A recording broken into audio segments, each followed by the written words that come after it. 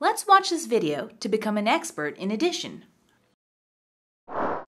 Now let us quickly do a few more examples so that it'll get easier when you advance in addition. Let's take another problem here. 2 plus 5 equals. Now, say you had 2 apples and you went to the store and bought 5 more. You must be really in love with apples to buy so many. So anyways, let me draw 2 apples here. Okay, there's 2 apples here, 2 nice red juicy apples. Okay, now since you seem to like so many apples, I'm going to draw 5 more. 1, 2, 3, 4, 5. Now, let's add all of these apples up. Okay, so we have 1 apple here, 2 apple here, okay, this one. You already had 2 really nice apples, and I guess you're really hungry, so you bought more. So here's your 3rd apple here. Okay, that's 3. Here's 4. Here is 5. Here is 6. And here is 7. Wow. So what's the answer again? The answer is 7. You're going to be a very, very healthy kid. Now, as you can see, a lot of times you get the same answer even when you add 2 different numbers.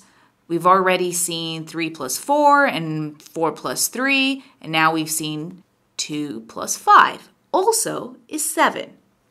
Now, let's do another one here. Let's see what is 6 plus 1 equal to. When you add 1, you get the very next number.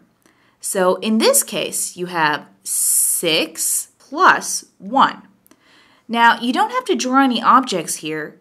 All you have to do is count 1 up. So you know that 6 plus 1, what's the next number after 6 plus 1? Yes, I'm sure you could guess, it's 7. Okay, so here we go. The answer is 7. 1 more above 6. So 6 plus 1, add 1 more is 7. So now let me show you 2 other examples. Let's go down here. What is 4 plus 5? And we'll do 1 more. I'll put an equal sign here. And 6 plus 3 equals. Now, do you feel they sum up to the same number? Well, let's see if you're right or wrong. Let's check. Let me draw 4 cherries here, okay? There's 1. I love cherries. 2, 3, and 4. They kind of look like the apples except with bigger stems. Okay, and here's 5. Okay, so 1, 2, 3, 4, 5. Okay, so let's count them up.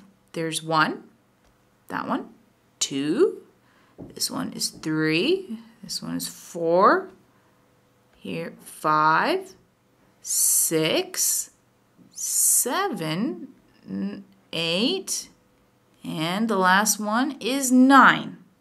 Okay, so 4 plus 5, that 4 here, okay, and 5 here, together is 9. Now let's try this one. 6 plus 3. Let's say we have 6 safety pins. Okay, so here's 1 pin. Kind of looks like a shoe, but here's another pin. Okay, as you can see, I'm not very good at drawing safety pins. That's 3, 4, 5, 6. Okay.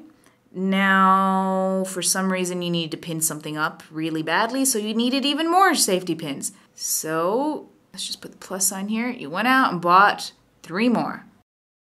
1, 2, 3. Okay, so let's count them and see how many we have in total. So we have 1 safety pin, there's 2 safety pins, 3, and 4, 5, 6, and you needed more, so 7, 8, and 9. Right? So here we go again. The answer is 9. Just like in 4 plus 5, which is 9, you also have 6 plus 3, which equals 9. Now, both problems had different numbers, okay? Now, the answer was still the same. That's interesting now, isn't it? You know, the more you practice, you get faster and you can solve your problems. So see you next time. Keep on working at it.